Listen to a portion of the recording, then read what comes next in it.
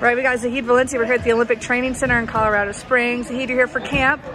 Talk to us a little bit about the focuses on camp, specifically what today looked like for you guys. Yeah, I mean, today was awesome. I know for me, I have to develop more of my top game, my body game. So going with these Greco guys, really filling out those positions, you know, my guards, defending guards, and then just that body positioning on the upper body, especially with these Iranians that I'm gonna have to start wrestling, guys like Donnie getting the underhook. So just really toning in on my technique and focusing on that. It's been a great first day for me here with Greco.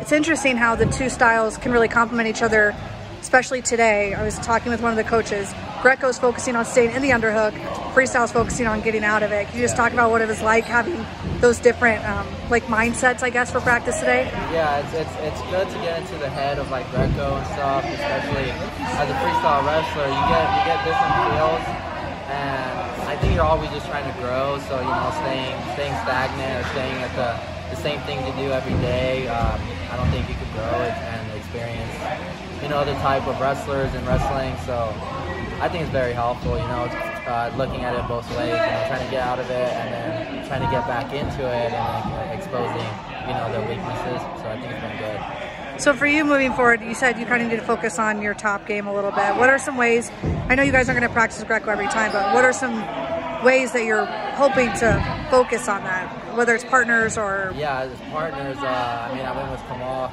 Bay today. I mean, that was awesome. You know, his lifts, his guts, you know, he's so strong, he's so technically sound. In the turning the guts, going from one way to another, and on his defense on the bottom, you know, I feel like I have a pretty good gut, but his hips are just so crazy, and so just learning to stay tight and everything. So just using everyone in the room, making sure I grab different partners has been good. Yeah. Let's talk about you wrestling-wise the past few months. We haven't seen you since Olympic trials, so what has it looked like for you? I mean, just training, trying to get better. It does suck not having, you know, a set date these past few months, but now we have the Regan coming up and then Rome after that. So really dialing down, focusing, trying to get big, strong, keep my speed. So you know, I'm excited for these next couple of months.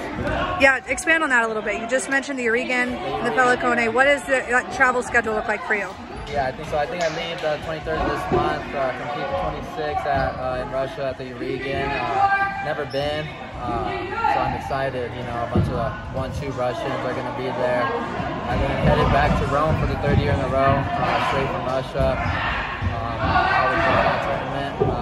It's going to be fun. And then see where I'm at from there, and then work on whatever I have to work on when I come back, getting focused and ready for, you know, ultimately the end of the year, end of the season, really going to the trials. When was the last time you competed overseas? It would be Poland. I don't even know what that was. That was like 4 months ago. Itching to get back out there, then I'm sure. Yeah. All right, let's just do a quick little personal life update. Update us on what's been going on for you. Well, I'm married now as of October 23rd, so, you know, I'm happy. It's been awesome. Crazy to say that I have a wife, but, you know, it's so much fun. I love it.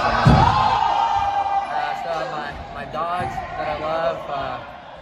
Domesticated now, you know, living the right lifestyle. So, you know, it's just amazing. I love it. Good. Well, thanks for the update. Congratulations. Thank you.